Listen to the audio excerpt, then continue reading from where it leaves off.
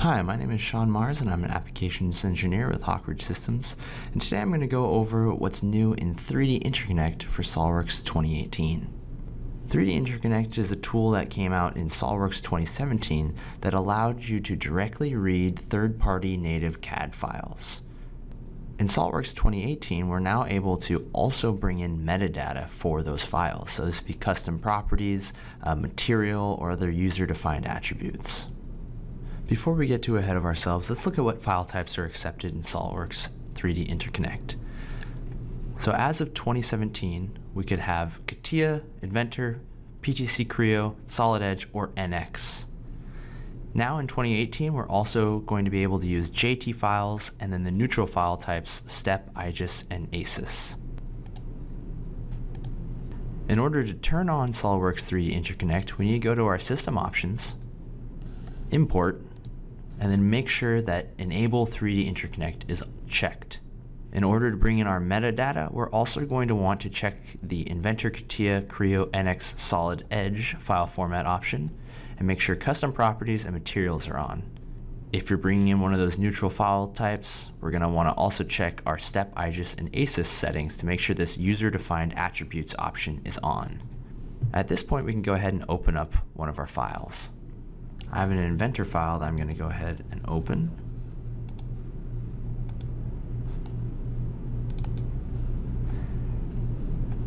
And the great thing about SolidWorks 3D Interconnect is that when I open up this Inventor assembly, it's always going to keep a link to the original Inventor assembly. So I'm using it inside of SolidWorks.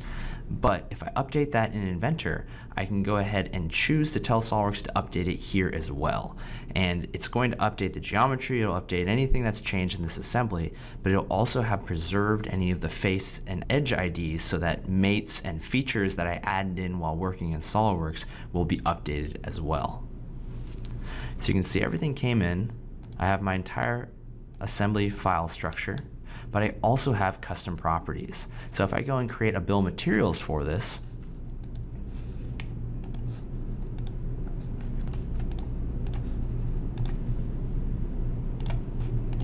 you can see it also brought in my Inventor part numbers, descriptions, and any other custom properties that it might have been with those files.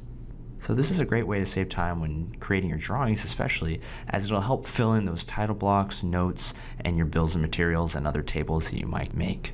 Now, one thing to note, any custom properties that come in with these files are going to be linked and locked back to the original third-party native CAD file. What this means is if I want to change these part numbers or these descriptions, I will need to break the link on either the individual component or the entire assembly.